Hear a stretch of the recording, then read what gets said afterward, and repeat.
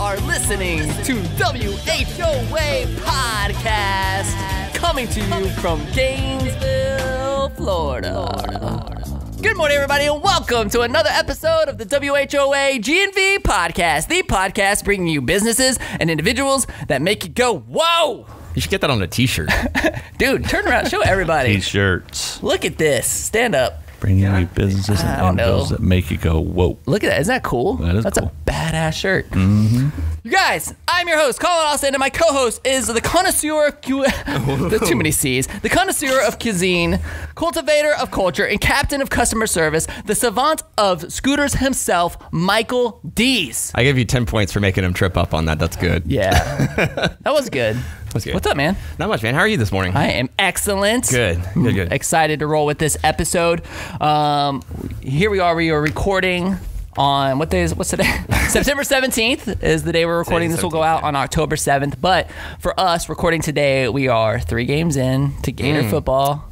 Yeah, this weekend. How are you feeling right now? This we weekend just was beat tough. Kentucky this past Yeah, we weekend. just beat Kentucky. Hopefully by the time this episode airs, we're, 6-0? Because we would have just beat 6-0. Auburn, hopefully. Oof. The 7th, yeah, we would have just beat Auburn. So hopefully we're 6-0. Okay. We lost our quarterback this week. Yeah, it was tough. That was real tough. Heartbreaks for him. Man up, man down, man down, man up. Kyle Trask came in. He led us to victory. So we'll see what Kyle Trask has got. But we're 3-0. The only way you can get to 4-0 is if you're 3-0. So there you go. We'll see what we got. Keep it rolling. Yeah. Well, dude, I want to make sure to do a couple of things really quick. One, I want to wish Rebecca a happy birthday. Yeah, 21. You guys don't understand, but Rebecca does so much to help us prepare for each episode of this podcast. She's on our team, and she helps us get these show notes, keeps guests organized, and just make sure that the podcast goes without a hitch. And she also writes these great intros for Michael that I have to pronounce. So there you go. So happy birthday, Rebecca. Thank you, Collin. She's 21 today. I was like, should we break out the liquor first thing this morning? Like, what should we do? Let's go. It's 21, baby. I'm sure there's rules and regulations against that we might hear about later. She says she's going to class. Yeah. You guys, we want to, before we get started, make sure, I want to give some love to our sponsors. You guys, this episode is brought to you by Joe and Joyce Reese's. They were on the podcast just a couple of weeks ago. They are from the Tea Shop, a local print shop that specializes in custom apparel and promotional products. They're Gainesville's one-stop shop for custom apparel and more. They made these awesome shirts. So I've been promised that by now the shop is up. So at wognv.com, okay. Actually, as of recording, it's not up. But right. I've been promised that by the time the episode airs, it will be up. You can buy one of these t-shirts. All of the money will go to funding the podcast and our production here. So thank you so much for your support there. Make sure to find Joe and Joyce at the tshops.com. That's tshops with an S.com, and on Instagram at _the TEE shop. That's it. These are available, and if you have trouble ordering online, then just message me direct on Instagram. I'll take care of you personally and make sure that you get the shirt of your choice. But we have 3 different shirts, and they're super comfy. I love the soft tees. I love the soft tees. I always feel like they're a little bit longer, and I'm a tall guy, so I feel like I work fat people. Which one? Extra John, large. which one are you gonna get? Size or which one? What shirt? Oh, I'm getting all 3, but yeah, XL, XXL maybe. Send him that invoice later today. Let me make a note. Send John I need invoice. t-shirts. Send John invoice. Cool. Yeah.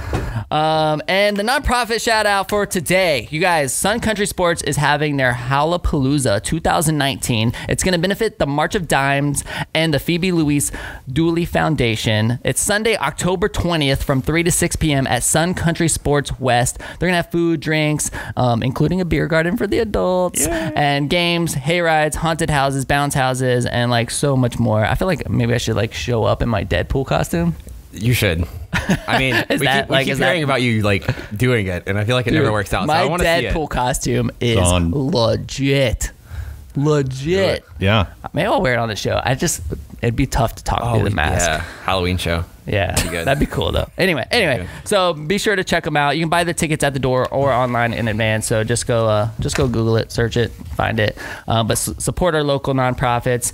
And you guys, like, that's it. I'm ready to get into the show. And he's already commented in our like, who's this John guy? Who's this John guy? We like, you guys. Today on the show we have John Darr, the CEO of Darr Schackow Insurance Agency, one of my really good friends, somebody who's denied me about coming on the podcast at least a dozen times, and today he is finally here. John, welcome to the show, man. I'm so excited. I can't even tell you. Please tell us, how excited are you? So I told my wife, I said, hey, I'm going on the Whoa GNV podcast, and she's like, what are you going on? What are you? Oh, Collin, yeah, the one that I introduced. So every time Collin and I are together, and the other day we had lunch, and my wife and kids were in the car, and I'm like, dude, you got to come meet my wife and kids. You were it was like a famous person meeting my family. And they drove up in the car, and they're like, hey, Collin. And I'm like, you just met Collin Austin. I was so excited. And they're like, Dad, you are such a nerd. You're such a dork. You're such a nerd. Oh, which one of your daughters got the scooter? Courtney. Courtney. Yeah, Courtney got the scooter. Yeah. You're like, and you told Courtney when we ran into, like, oh, like take a selfie with all of us. Yeah. Or a Snapchat, like take a Snapchat or something. I was so excited. I'm like, Courtney, you get to meet the scooter king of the world. She was like, oh my God, Dad, stop. You get to put a, and she was like, oh, Dad, holy moly, Dad, really? Yeah. But my kids do that to me all the time. Your family's really sweet. They're great. They are wonderful that they put up with my crazy antics stuff. But they're why did it take you this long to get on the show? So the real story is that when the podcast started, Collin called me and he says, hey, we want you to be on the podcast. And I'm like, dude, I'd love it. I'd be honored to be on the podcast. And so he gave me a date. He says, okay, here's the date. And I was out of town and I couldn't do it. And he's like, sure. All right, well, okay, we'll just move on. And that was like 150 episodes ago or whatever. It was a long time ago. This is what episode are we on? Yeah, what episode is this? 74. So it was 72 episodes ago. And then he never asked me again. And I watch all the episodes, and all these awesome friends of mine that have been on the episodes, James Bates and John Spence and Tim Broom and Mitch Glazer and that's a who's who. And yeah. And it's just, I was like, he's never going to ask me again. He's just moved on to the stardom of guests, like, social media stars. Let this be a lesson. If you're invited to the show, the answer is miss. Yes. Yes. The answer is yes. Not miss. Because otherwise it will take 73 episodes to get you back. Get invited back. I agree. So for sure. Do not deny. Don't go out of town. Whatever you're doing. Cancel all vacation plans, all trips, all business trips. I think it was like my 20th anniversary too. It was like, oh man, I really want to be on the podcast. Come on. What's more important? Right. Let's choose here. The podcast or the 20th anniversary. Do you hear that somebody's going on vacation and then you just invite them that week so you can leverage them later? Only the people that he really doesn't want to be on the podcast. All the lessons that I'm learning through this. Let me see. Invite the insurance guy to come on the podcast, or somebody really interesting and exciting. That's sort of how it went, I'm sure. So it's easy. It's easy to lay it off. It's like, oh, the insurance guy. Yeah. Right. But dude, I have been fascinated by you and your business since I've gotten to know you. I actually think Paul at Cardinal Signs originally made the introduction. Good friend of mine, just a great guy.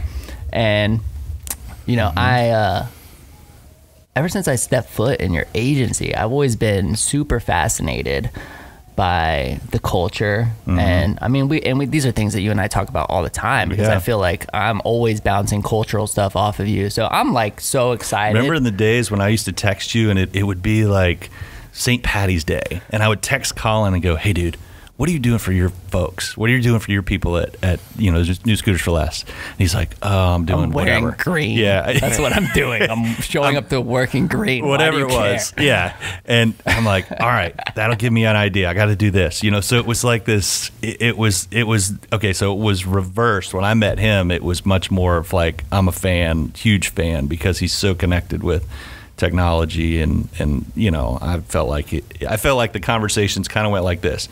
All right, I'd ask him a question, and then he'd go, come on, John, come along, come into the, come into the 20th century, that kind of stuff. So, and you were always so nice to me. I felt like I was the old guy trying to learn and stuff like that. But that's the truth of the relationship to me. That's how I perceive the relationship. And it's funny because I'm about to go speak in Ohio on the UCE, company culture stuff. And I'm like, and if I'm being honest, like I feel like we've been in a little bit of a lull, just kind of, it's kind of a little stagnant. As an entrepreneur, you do that. I know, and I'm just kind of, and I'm kind of like, I'm like, man, like, it's good because I'm constantly putting out content talking about how culture is the lifeblood of the organization, and if anything, all that content is doing is holding me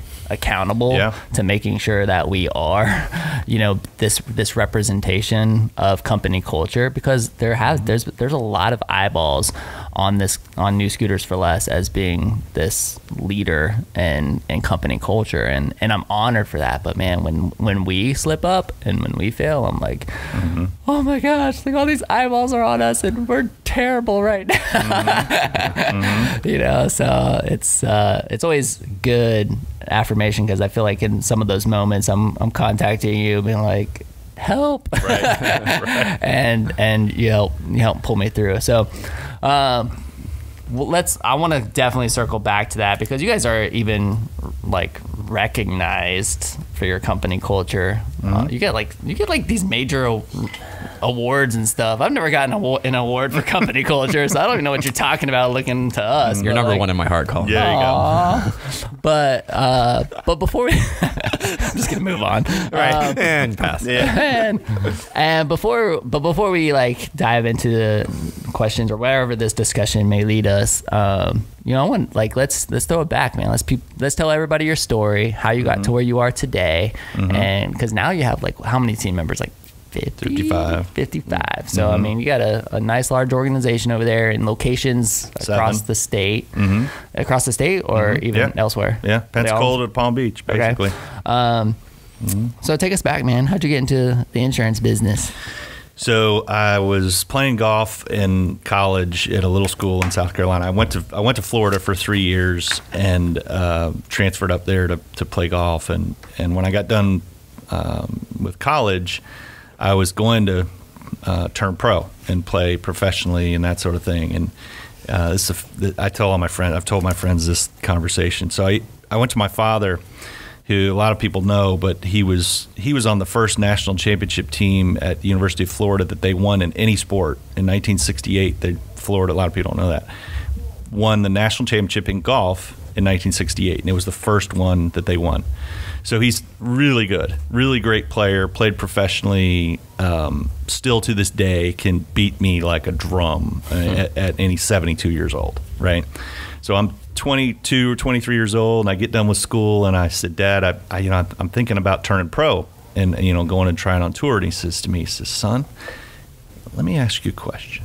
I said, yes, sir. He says, can I beat Jack Nicklaus? See, could he beat Jack Nicklaus? And I went, no, sir, you couldn't beat Jack Nicklaus. And he says, well, can you beat me? And then I said, well, no, most of the time, no, I can't beat you. He says, well, what makes you think you're going to beat Jack Nicklaus? And I went, oof, you're right. He says, go get your insurance license. You'll be way better off. And literally that was the conversation. So I said, okay, all right, I'll come in and shadow you at his office and kind of learn what you do. Well, did you feel like that was like this dream Shattered. shot down? Shattered. Really?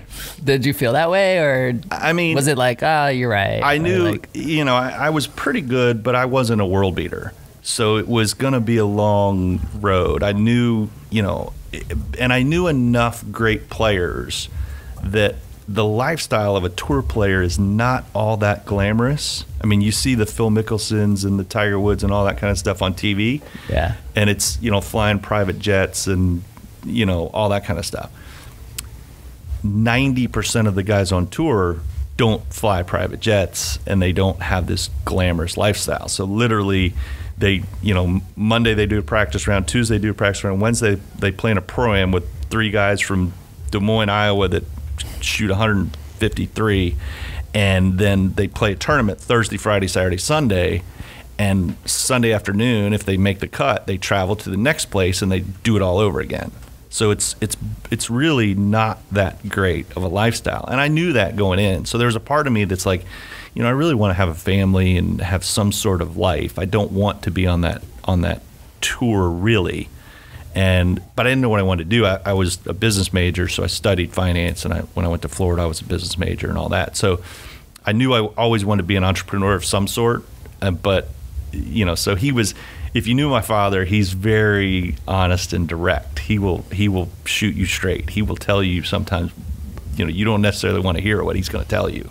So your dreams were shattered. So I mean, not really. I kind of knew what he was talking about, but. It wasn't. It was. I've always been kind of self-aware, so of what's going on around me. So I knew it was a long shot, and then he started telling me about the insurance business, and I fell in love with it. Literally, cool. That's awesome. Just from day one, it's crazy. I'd still enjoy it. So what was day one like? So it was once I got. And how old were you? 23. 23. Okay. Yeah. So I just got done, and he had just started an agency. He was. Worked for an independent, and then Nationwide recruited him to start his own nationwide agency in '92. So when I graduated in '93, he really didn't have anything to give me per se. All he could do was teach me how to do it. So I went in and literally just sat in his office for the first 3 months. Sat in his office every single day and just watched what he did. And he was one of these people that, like I said, he will tell you like it is. And I remember sitting in there one time, and he's got this young couple in there, and he's telling them, hey, they need to have a certain insurance. And they're like, and they said, well, we want to think about it. He's okay, no problem. So he gets up and he walks out and he closes the door of the office and leaves me in the office with this young couple. And it was time to talk about it. And he was coming back in when they're done talking about it. It wasn't, hey, I'll let you go home tonight, I'll call you tomorrow. It was, hey, you're going to talk about it right now. Because I believe that if you get in that car and drive home and you have an accident and you don't have the coverage that I think you should have, I'm not going to sleep very well at night. And I'm not going there. He's like, yes works for me, no works for me, maybe doesn't work. And it was so awkward because I'm 23 years old, and I'm sitting in this room with this young couple, and they got to talk about it, because he just left the room and closed the door. And I'm like, oof, this is really weird. But that's how I learned. That's how I learned, he just did his thing, and I sat there and watched and just, observed what he did every day. So that's kind of at first. So did they get the insurance? Oh yeah. There was lots of times when he was. I mean, he wanted an answer one way or the other. He didn't. You can turn him down. I mean, he didn't close every single one for sure, but he believed in his advice so strongly that he believed. He's like, look, you're putting your family at risk getting in that car and driving home. Yeah. If you don't have the right stuff, and I'm not going to be the guy that didn't advise you on the right stuff. And, I don't want to be that guy that you drove home, got in an accident, and you don't have the right coverage, and it's not me. So, I learned that, and I'm very passionate about that, trying to, just trying to go through the process and help people understand, hey, it's important. And right now, people could care less about what's on their insurance. It's just Geico's made it save 15%, save 15%, and it's sad because we see stuff all the time where people get in accidents and they don't have a clue as to what they bought. And it's because they don't have an agent, number one, typically. But if they do, their agent didn't ask them the question or didn't try to help them through the process. But anyway, I still remember my first client. I still have my first client. Her name was Susan, and she was about, at the time, probably 24. She's just graduated, and she comes in with you remember a Mitsubishi 3000 GT? You remember that car? Okay, so she drives up in a brand new Mitsubishi 3000 GT, and she walks in and she's like, okay, I need to get insurance. And I don't even remember how she found us because our office was on 43rd Street, which is not close to where most students live. She might have had an apartment up there or something, I don't know. But she came in, and I'm, in those days, I'm typing on the computer trying to get a price and all that, and I show her, I said, okay, here's how much it's going to be. She says, okay. And I went, oh, okay, my first sale. I had no idea what I was doing. So that easy. And it was like, yeah, and it was that easy. But it's been a real treat and a pleasure to be in the industry I'm in. And I know people think, oh, this guy's crazy. How do you like insurance as much as you do? Yeah, insurance is boring, bro. It's really boring. It is really boring. But it's about people. I mean, so real quick. So how long were you working with your dad before you kind of... So 14 years. So he retired in 2008. And this is another great story of the day that he retired. So at the end, when 2000, he knew he was going to sell the agency to me and retire. At the end, so he really didn't even have an office. He wasn't coming in a whole lot. So I set up a little desk next to my desk in my office, so that when he came in, he hated computers. First of all, he thought they were a fad and they were going away. He loved yeah, sorry, Dad. He loved face to face. He loved people. He loved engaging with people, and that kind of stuff. So comes in one day, and we had taken his keyboard. Somebody else's keyboard broke, so I unplugged his keyboard and I took it to this whoever's needed a keyboard. And he comes in and he sits down and he goes, "Where's the keyboard?" And I said, "Well, Dad, now you just talk to computers. You don't actually need to type anything, And he's like, "Oh, okay, all right. Computer on." And I'm going, uh-oh. He believes me. He believes me. Computer on. Hey, this thing's not working. I went, I'm just kidding, Dad. It doesn't work that way. He's like, okay, I quit. Huh? What do you mean you quit? I quit. I retire. It's been the number one biggest mistake I made in my 26-year career. I just had my number one salesman walk out the door. He was still producing tons of business. Just because of a joke? Yeah. He's like, all right, I quit. I'm not coming back. And he didn't. He didn't come back. Now, if I ever make a joke with you or something, Mike, don't ever do that. Now, to be fair, he was leading up to it. Was I knew he was going to retire. I just didn't know. We didn't set a date, so to speak. Gotcha. So he did. He walked out, and to this day, Ray Schackow and I, my partner and I, always kid. We're like, so if I come in one day and my keyboard's missing, right? That's a sign. That's the sign. He's like, it's time for you to move on. Yeah, we joke around, but yeah, that's so when he retired, we transitioned to, we were nationwide captive agents at the time, so I transitioned into this program with Nationwide that was supposed to last 3 years, and 8 months into that program, Nationwide decided to make us all independent agents. So they came to me and they said, okay, we're making all independent agents. which was great for me. And I mean, we've taken off. I think at the time we were maybe 10 or 11 people, you know, size wise, and now we're over 50. So it's been a great, you know, run from 2008 when we transitioned to independent, because it just gives us so many more carriers to represent, and you know, it gives us more products and more solutions. Does your dad have an Alexa or Google Home or anything now? I just have to know so you can talk to it. He not only, I don't think he even knows what that would be. Okay. I need need jokes to get on it. us, because 10 years later you can actually tell your stuff to turn on. You know what? I'm going to get him that for Christmas. I'm going to be like, Dad, here's what you need to do. You need to. He can barely text. I mean, he can, like, if I send him a text, for the longest time I'd send him a text, and then I knew I couldn't get a text back, so all my texts were, hey, this is a one-way text, because he's not texting me back. If he needs something, he'll call me. Yeah. But I email myself all the time. Yeah. By talking to Siri. Really? So, yeah. And so I'll be like driving or hear something. Do you have a nickname for yourself, or are you just like calling all the girls? Big Big C. That MySpace name will never die. Every time. It'll never die. No, just like if I'm listening to something, or if I'm listening to an audiobook and it like sparks an idea or something, Sure. I'll just, and I'm driving, and I'm always listening to that stuff while I'm driving. So then I'll just be like, I got Siri right here. I'll be like, hey Siri, Yeah. please send an email to Collin Austin. I'll send an email to Collin Austin. Okay, what would you like the subject to be? Remember tacos. Remove Mike's keyboard. Remove my.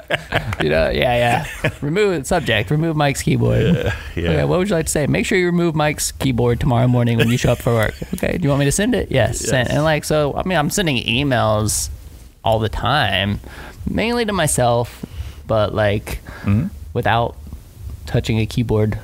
See, just by speaking. I've actually it's happening. Thought about going back to my dad and say, Dad, can you come back and, you know, because now you can really do this. Really, we can do this. Oh no, funny guy, that train left the station. You're done. I'm like, okay. And that was in 08. That was in 08. All right, Yeah. so there you go. 9 years later, Yeah. It's definitely happening. Yeah, but he taught me a lot. I mean, he was definitely one of the greatest salespeople I've ever known. He was. What's the biggest? Okay, so what's the biggest sales lesson that you've learned from him? Easy. Okay, so it's one word. Okay, and he taught me this, and I've, to this day, I teach this to my people, and it's only one word. It's 3 letters, and it's ask. If you want to be a great salesman, nowadays especially, all you really have to do is ask. There were many times when he would say, John, until you ask, we're at no. Unless you ask a question, how are you ever going to get off of no? So you have to ask. Now, you can ask it a bunch of different ways, and some questions are better than others, you know, and you'll improve your chances depending on how you ask the question. But asking is the key to sales. It's a secret to sales. To me, it's always been that. And he lived that. I mean, and I still, to this day, I tell my people all the time, just ask. I don't even care how you ask. Ask them if uninsured motorist is important to them and their family. Ask them if you wrecked your Tesla, would you be upset and you didn't have coverage? Ask them, do they own a boat? Ask them if they own an RV. Ask them if they need an umbrella. Just ask. I don't care how. Just ask. And that's been, you know, that's probably by far the best advice he gave me, or the best lesson that he gave me, was just ask. It's a good lesson, man. Mm-hmm. So, another question, primarily in terms of scaling oneself. Mm-hmm. Because the one of the things that I've really admired about you is, I mean, you do all the insurance for our business. So if I ever have and again, I don't know how many relationships you have like ours, but I mean, I'm like texting you stuff all the time. I'm like, hey man, Yeah. this is happening. This just What's happened. up? What do I Like, do? What do I do? Yeah, exactly. Like, you know, and so I've always believed that when it comes to sales, when it comes to business in general, like I mean, we've been talking about this multiple times, talking about like relationships. Right? It's been an ongoing theme for me for like last couple weeks, talking about the value of relationships. Sure. Right, and how vitally important it is to business. But the problem is, like, you only have so much time. Right. So like you're getting, if you have a lot of relationships like ours and you're getting texts from me and, some done that and 500 other me's, like, you know, at some point, like, you max out. Sure. Right. Like there's just no more time. Yep. So how are you scaling that personal touch, like yourself? How are you scaling your personal attention to these clients? Yeah, so you're limited for sure. You can't, you know, I think we have over 15,000 clients in the agency. And let me just be clear really quick. I mean, I definitely want to make sure that I'm prioritized over all that. So, like, if you come up with news, if you ever want to be on this podcast again, if you stop taking my texts, all of a sudden I'm getting ignored. Here's the deal: if you stop taking my texts, I'm gonna stop taking your texts. How about that? I mean, at some point, it got to the point where I had so many clients, I just couldn't literally do anything. I couldn't scale myself. So I had to figure out, all right, I need associates. I need somebody that can join me, that I can hand off new relationships to and say, hey, here's, you know, Paul, Blaine, Heather, any one of my associate agents that have worked with me and learned how I do things and the way I do things and what's important to me. So when I bring in these agents that are underneath me, a lot of the same processes and beliefs have to align with how I do things. And that's really why we've grown to what we can grow. And to this day, I don't think I've written any new policy in 2019 in my name. All of the new stuff that I write, I will bring an agent in, an associate in, and go, okay, here's the deal. Here's Joe Prospect, and, you know, here's what we talked about. Now you guys go, close it and build a relationship so that if Joe needs something, Joe needs to be able to email you or call you or whatever. It's been difficult because I enjoy the agent role. It's something I cut my teeth on. It's all I knew how to do for a long time, and I enjoy it, and I still to this day enjoy it. The problem is what you're saying. I don't have enough time to do it right, to do it the way I want to do it, and to do it the way I did it in the past. So I have to have these other folks come in and help me and train them and teach them, and, you know, that's the only, and it's hard because, you know, I want to jump in there and write policies because that's what I did for, 20 years. But now I can't do it. It's not fair to the customers because I just don't have the time to do it. And I'm not bringing them as much value as I did before because I'm not in the trenches like I was. So that's why I learned long ago, my people are vitally important. They are the number one in my list of things. And it's not necessarily my customers. And that's really a hard thing to say. And a lot of people are going to be surprised by that. My people, my employees, are more important than my customers. Because if I have customers, but I don't have an employee or a team of people that understand and believe the same things that I believe, the customer's going to suffer because I can't possibly do it all myself. So I believe that your employees and your team and your culture is so much more important than the rest of things. Me too. That's why we hit it off years ago. Mike, you too? Yeah, 100%. I'm totally on board. But to that point too, I mean, I think that, I mean, I've known you for 15 years and I've studied under you, and I think it's that same kind of thing. You find people that are like you and that identify and find value in the same core of beliefs that you do, and it makes that kind of stuff easier, as easy as it can be. There's a trend right now in the insurance business that they go out and they get these agents that sell. And then as soon as they sell the policy, they go to this 800 service number in, Timbuktu, wherever. Right. I don't believe that. I don't believe that's what really people want. But it's because you're not building the relationship. Exactly. If I'm your agent, like Collin said, he texted me. Now, I might not dig the ditch, so to speak. Like if he calls me and says, hey, we bought a building or whatever, I might not actually do the change on the policy, but he and I are communicating, hey, I bought this building, it's whatever it is, whatever the details are. And then I go to my staff and go, okay, here's what we need to do, this policy, da-da-da-da-da. But because of your attention to the relationship, like what those other places won't do is 3 days later follow up, because you always text me back saying, hey, I just want to make sure that everything went smoothly. Yep. Is there anything else that they, you know what I mean? And like, you're not getting that with, in one of those other scenarios. Typically not, and the industry is pushing more towards that direction. Yeah, because it's more profitable. I'm not the most profitable agency on the planet, but I believe that we win awards and we have grown exponentially because we're the best at people, at best at relationships, at the best at being there, when people need us. I had a text yesterday, a friend of mine texted me and said, hey, my son just got in an accident. What do I do? And I called her back and said, hey, here's what we need to do. Let me call him. Let me talk to him, that kind of thing. I don't think she's getting that from an 800 number, and that's when you need to be there for your customers is when that kind of stuff happens. It's a 5-minute phone call. It's not like it's, 4-hour surgery. It's, hey, I can help you. Here's what this is going to look like. And we're going to walk you through the process, and it makes people feel better. So it's like growing a big time agency with a small town feel, like absolutely, So absolutely.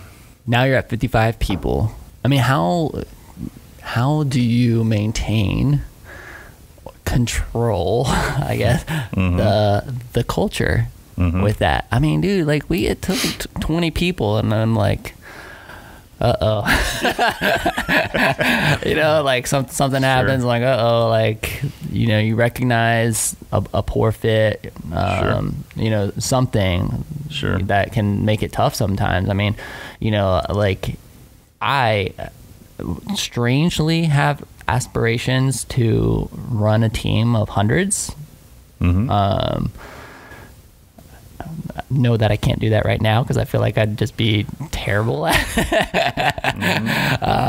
But that's why I'm so fascinated. That's why I want to learn this stuff, because I think scaling and growing culture is the most important thing. And for sure. And I the one thing that I constantly talk about and just think about is like it takes forever to build a healthy culture. Like it takes a long time. It's an ongoing investment all the time. Absolutely. I mean, we've been working on this culture for 15 years, and it can fall apart in a matter of seconds. Absolutely.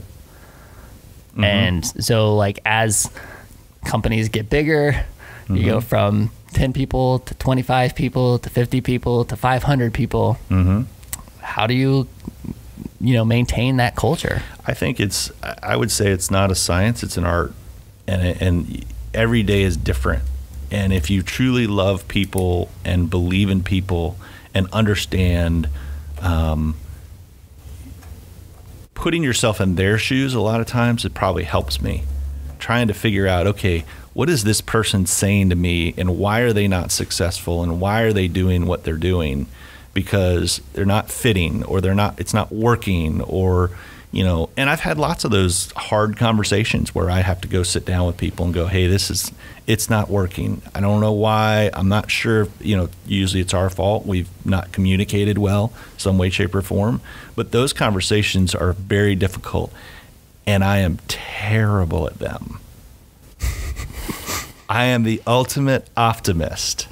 So when I go down and sit with these people, and this happened probably 6 or 7 years ago, I brought this person into my office, and it was one of these meetings where we're like this far away from a performance plan. I mean, we are really messing up here.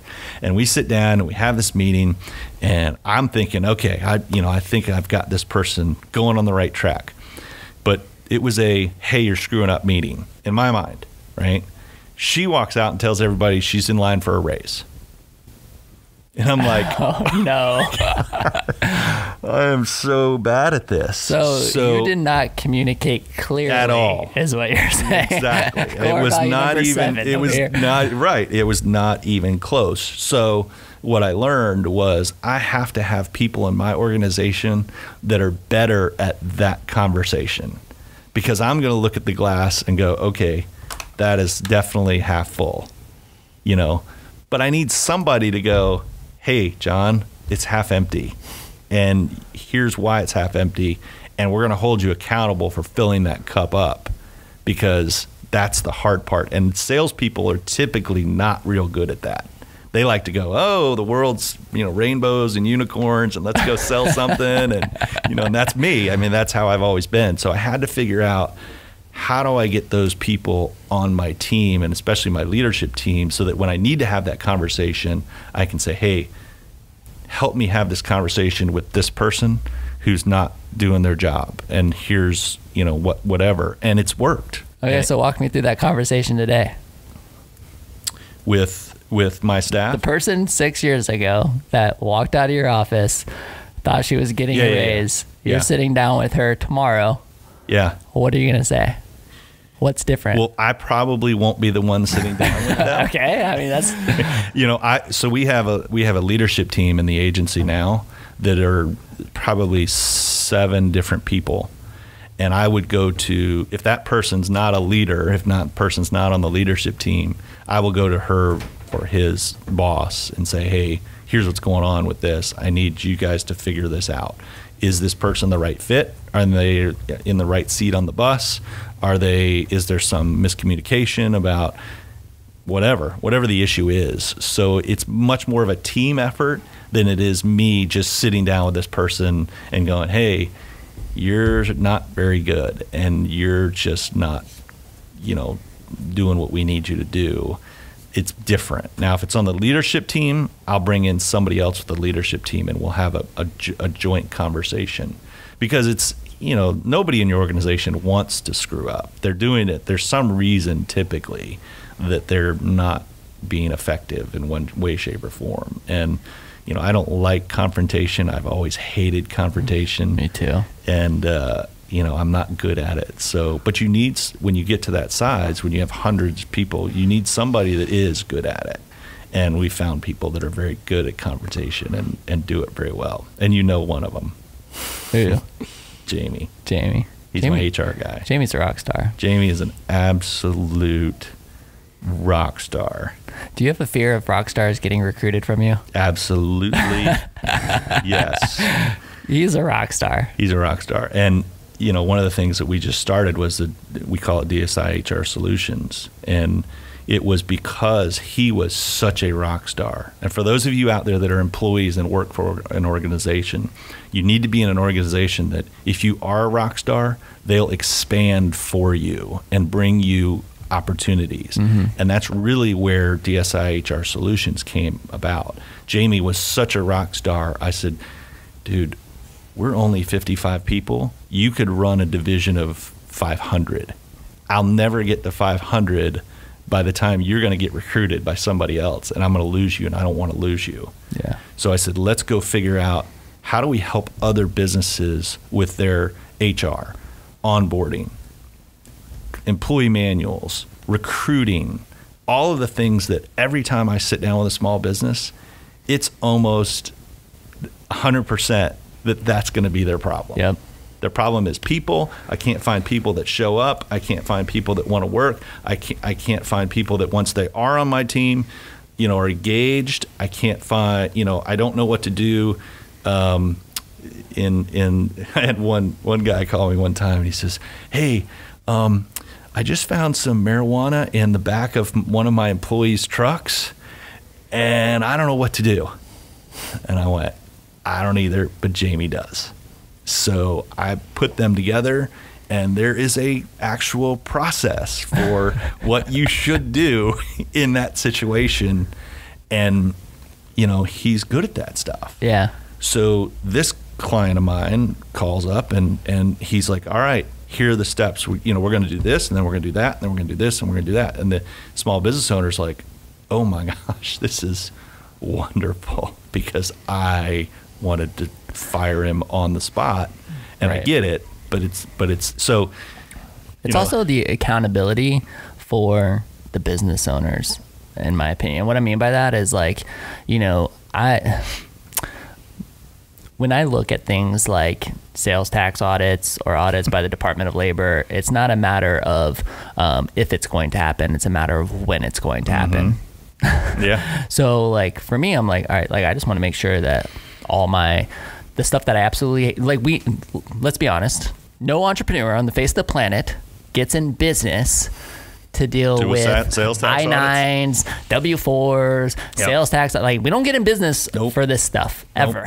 Nope. Right? We get in business because we have this purpose that we know that we're meant to fulfill on the planet Earth. Right? Like, that's why we get in business. And that's not it. And that's definitely not it. But these are the things that come with the territory. And so to be able to just hand them off to Jamie. Right. Like, here you go, buddy. Here, yeah. I mean, but that's really it for us. Like, I mean, he's just been a tremendous help in trying to make sure that everything is sound and that we have all of our ducks in a row. So when that time comes, we're prepared. We're ready. But, like, it's definitely awesome to be able to run through those scenarios, if you will, and make sure.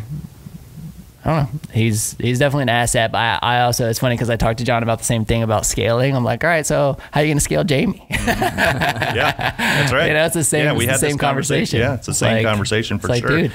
And it's and absolutely, and that's to answer your question about culture and when you get to 50 people or whatever. That's the key, is finding those key people. Good Lord, I have so many really awesome people. I have great agents. I have people that are agents on my team that literally they have 100 evangelists of, hey, Janet's awesome. Janet, and I'll get texts like, oh my God, she is great. And I just have so many of those folks. I wish I could name them all. Is that Katie's mom? Janet? Is it Sweeney? It is. Yeah. Okay. Yeah. Yeah. Katie used to work here. Yes. Yeah. Oh yeah. Sorry. No, I knew that. That's those ADHD moments in my life where it's like, oh, I hear a name and I'm like, yeah. Wait, Katie's mom. That Katie's mom? Yep. So shout out to Katie. And Janet. Hi. So, and I've got a whole bunch of people like that, and it makes running the organization so much easier when you've got people like that are willing, and they get it, and they're willing to go the extra mile for your customer, and they're willing to learn from you. I mean, that's the other part of it. It's amazing to me is, I still work with them almost every day where they'll ask me a question and go, hey, this client's got this going on. What do you think? And I'll sit there and say, okay, well, here's what I would do, or here's my, whatever, here's how I can help them. And that's how you scale it is, those type of situations. But it starts with people, period. You got to have the right people, and they have to be on board, and they have to be engaged. And, and that's, I'm very thankful for that, for sure. With the locations that you have all over the state, I mean, how is it hard? Is it difficult holding those locations accountable when you're here and they're there? Like, what's that process like? Yes and no. It goes back to the person, because we give them the freedom to sort of run the branch like they would run it. I mean, it needs to have their culture. They're in that branch, whoever the leader is for that branch. It needs to have their culture, and they need to be themselves. They need to be supported so that they can go run that branch like it's theirs, and they do. I'm going down to the Leesburg branch later today. The guy down there that runs the branch is a superstar, rock star. He's doing crazy numbers every month, and it's his branch. And I just go in there and say, all right, how can I support you? What do I need to do to help support you and give you the tools to do your job? Now, it may be, hey, I'm working on 3 accounts, and I don't know what to do with these 3 accounts. Here's what's going on, and I'll help them with those 3 accounts. It might be, hey, this person's not pulling their weight, whatever. Okay, so I'll help them with that. But that's really, to me, I give them the support and the freedom to be themselves and run it like they would like to run it within certain parameters. There's issues. There've been issues over the past, but nothing that we couldn't fix. So it's their destiny to sink or swim, and thankfully we've had a lot of swimmers in the last 10 years, 15 years for sure, since we've started opening up second branches. And we're still looking to buy more branches. I like to buy agencies. I don't necessarily start them from scratch. It's really hard to start an agency from scratch because the commissions are so low sometimes that you got to do thousands of customers to get anywhere. So a lot of times the offices that we have now have all been situations where people have retired. So people have gotten to the age where they're like, hey, I need to hand somebody the keys. Great. They hand us the keys. We buy it from them, and then we try to bring in the new blood or the younger, maybe an up and coming guy or lady that can run that branch and feel like, okay, I've got this book of clients that I just need to reach out to and try to build those relationships. And that's sort of the business model of how we do what we do. And Leesburg, he's been down there 10 years now, and he's really now he's got his momentum and his groove, and he's doing great. It's cool, man. Do you like a person like Susan? You said that was like 14 years ago. Yeah. Your first policy. Yeah. Does she still like ask for you to write her policies or get involved? And do you Absolutely. Do you feel comfortable passing those off to the other agents, or do you keep those specific relationships? I'll keep those. Okay. So she'll text me or call me or email me or whatever and say, hey, how's it going? Here's what's going on. And I'll check in with her every once in a while going, hey, what's going on? She's a big time engineer down in like Jupiter area and that kind of thing. So I still, every once in a while, hey, well, how's it going? What's up? First client ever, that kind of stuff. Does she know that? Oh yeah, she knows. I told her. I said, and so she'll, now she's married with kids and a giant house down there and that kind of stuff. So she'll, like, if she needs something, she'll message me. Sometimes what'll happen is they'll build a relationship with their account manager. So they basically will know that, yeah, they could text me or email me, but they'll have an account manager agent person that is a lot of the communication. I definitely think that's one of the hardest things, and I know you've dealt with it too, where you do build those relationships, but you've moved on into a position in the organization where you're trying to both empower people, or we talked about scaling time, and those people walk in and they only want to talk to you. Yep. And you have the option in that moment. Do you follow your protocol now that you set up, and do you pass that person off, or do you try to handle it? And I think oftentimes if we ever do find ourselves back on the front lines, we had the tendency to want to jump in and help those situations and not staying disciplined to the structure. I think you have to be self-aware enough to have the conversation with these clients that you're probably not the best guy to help them anymore. Maybe you were at one point with, I don't know what you're talking about, scooter stuff or whatever. But at some point you go, hey, you know what? This person's really the better person to handle your issue. Now, if you have a problem, by all means, come to me and I'll solve the problem. But this person does this all day, every day, and knows how to do it and can solve your problem. And if you have that conversation with people, I think early, it makes it much easier. And they go, okay, great. I know I can talk to Mike, but I'm going to talk to Joe about an oil change, whatever. Sure. You know what I mean? So that's what I try to do early on in the conversation. Yes, you can always call me, but understand. And it's amazing. People understand that. I mean, they just get it. That when they see the size of an agency, I want them to have that small town experience. So I got to put them with somebody that doesn't have 15,000 clients. They still know what they're doing, but they still have the ability to provide the experience, the customer experience that they deserve without talking to me. I definitely like that perspective. I know that's always been one of my struggles is when to delegate back, but also feel like you've got that relationship with somebody, so you want to handle it. Took me forever to learn that. And I also do things like took me forever in the essence of speed. So even this weekend's a good example. We're getting sales emails on Sunday. Like, my team ain't answering them. Right. It's Sunday. We closed. Right. And like, not that, and don't get me wrong, like Mike, there's definitely some core people who, if they see it, they'll they'll jump on it. Sure. But overall, in terms of our normal, sales team and stuff, dealerships here, they don't even have access to that email over the weekend, so they're not seeing it. Right, they don't even see it. But it comes through to my computer, so I answer it. Mm-hmm. Right. And then it becomes a back and forth conversations, like eight emails back and forth on a Sunday, which is fine. But like, it's like I start something, and then it gets into Monday, and then finally, like, I ended up laying it off and said, great, like, sales team, take it from here. Like I'm copying my sales team in. Yeah. I'm gonna let them take it from here. Yeah. They can definitely look up the value of that. Somebody wanted to trade in a scooter towards another one. They can look up the value on that tomorrow when they get in, or this morning when they get in, and get back to you and that kind of thing. But sometimes it can be difficult because they've already like established that connection. If they know, I think here's the thing too, though, and if they know you're the owner. Mm-hmm. I feel like that comes with a little bit of, I don't know, what's the word I think it's just harder if you're the owner, because they know that. Harder on them or harder on you? I think on me, because what I mean, let me just try to explain it. Maybe it'll make sense, because half the stuff I say on this podcast doesn't make sense. It's not true. Look, people just know that the owner is going to be able to get it done.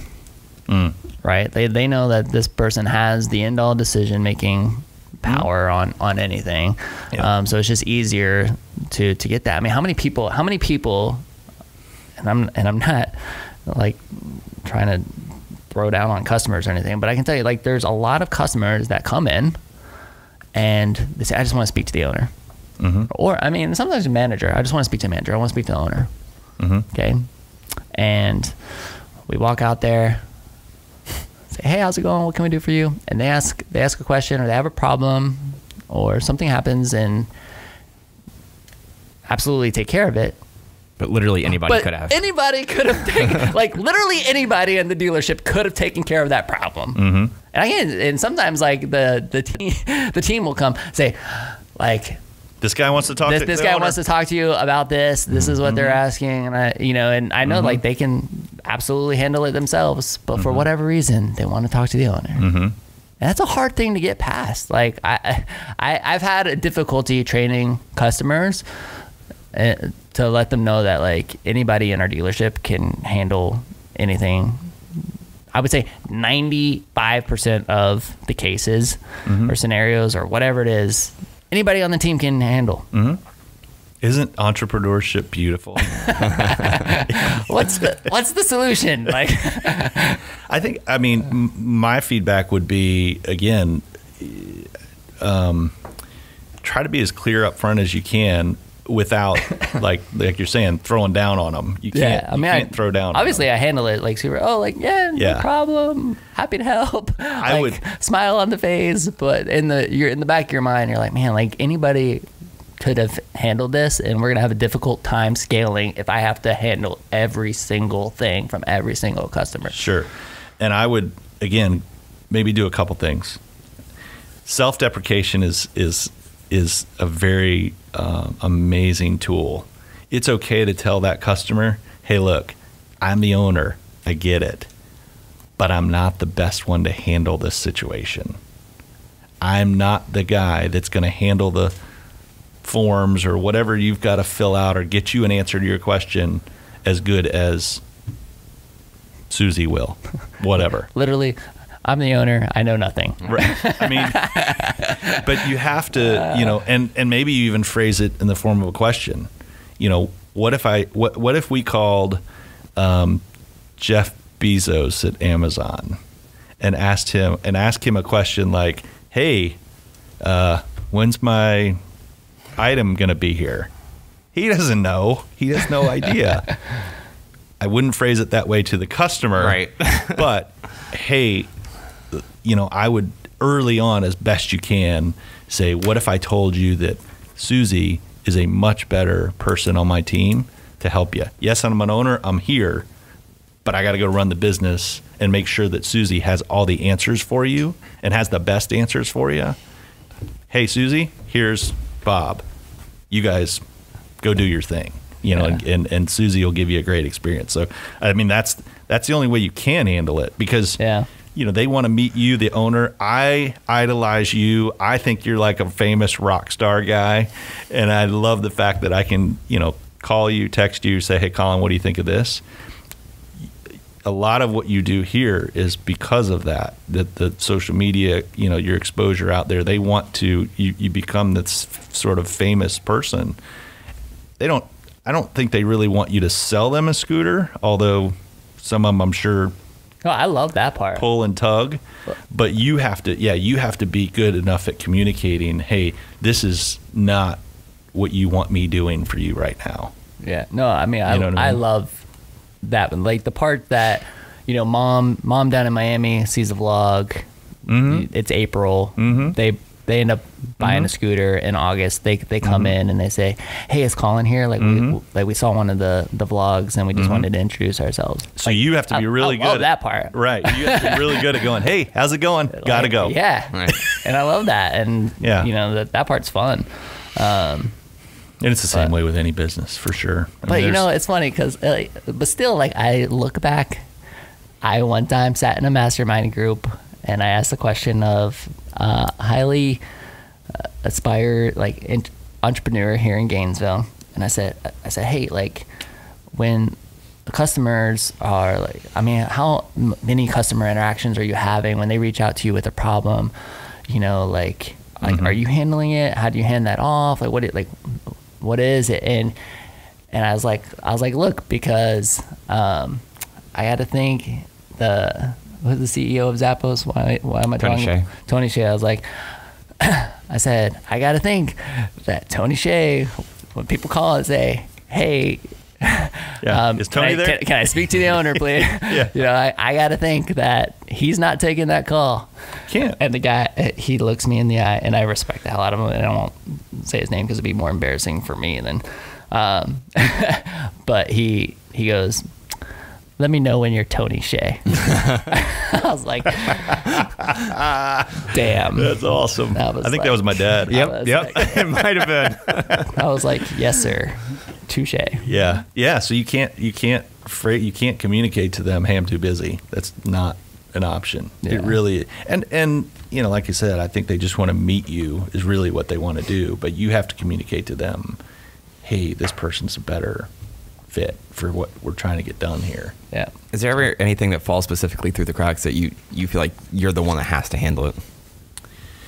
From like a client or client customer specific perspective, client or in general, or both. Specific client. So everything is my fault. Right.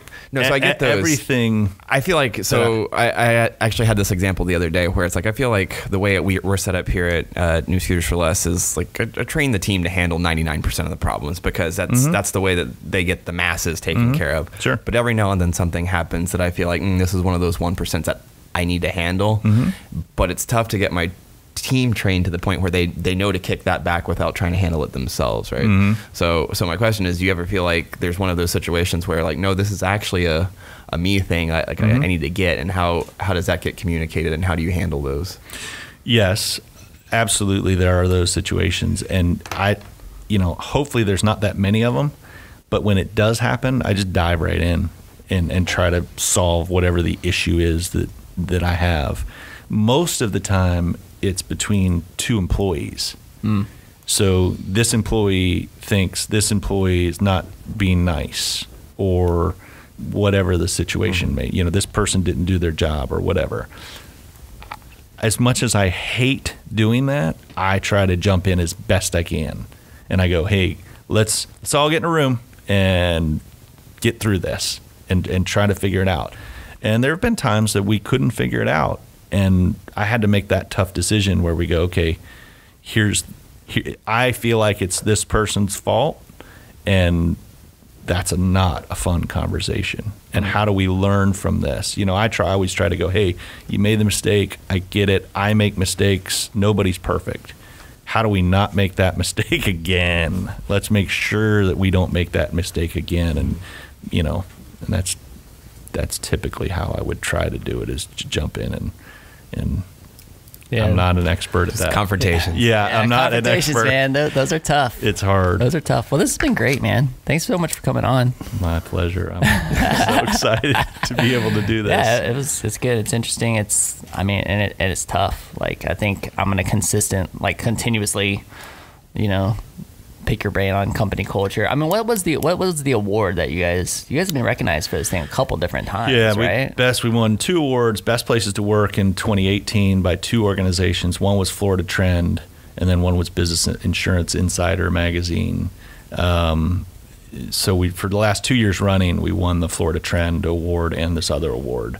The other award, we were actually the highest ranked of all the surveys that I got back. We were number 1. We ranked the highest, which is just humbling to me. I am so thankful and so grateful for every single person on my team. I can't even tell you how lucky I am to have some of these people. Are ridiculously smart and amazing people. Yeah, and I'm Well, mad props to you, man. Easy. Mad props to you, because I know it's incredibly, incredibly difficult to establish and continue to build such a healthy company culture. And well, on behalf of all of the Gainesville local businesses, I want to say thank you to you guys, because this podcast is a true resource. And I hope that more businesses understand and get to know Collin and what your team does, because it's not a profitable venture. You're doing this for the good of community and the good of Gainesville. I think one day it's going to be very popular, and if you get a chance to go on the podcast out there, don't mess up. Don't say no. Don't say no. 72 episodes later, you might get asked back, because you won't. I think there will be a day that Collin has 750 DMs in his Instagram, and he can't answer you. Ironically, I actually do more business today through Instagram DM than I do anywhere else. Like, awesome. I mean, just the communication, the relationship building. Mm-hmm. I mean, we're meeting with somebody this afternoon that I've never met before, but have communicated with multiple times through Instagram. And like, it's just fascinating to me that that's like the world where relationships can be established through social media channels. So I would absolutely encourage anybody to reach out to me. That's where I spend most of my social media time, is on Instagram at Collin Austin. Mike is at Michael Bryan Dees. Yeah, at Michael Bryan Dees, but it's Bryan with B-R-I-A-N. Yep. First and last. So definitely reach out, say hello. So and John, so where can everybody find you, your insurance agency, social media, whatever? Our website's darrschackowinsurance.com. Could be the longest website address in the history. Schackow spelled Schackow, and then insurance spelled out is probably. We're on Facebook. I don't know the handle for Facebook. I probably should.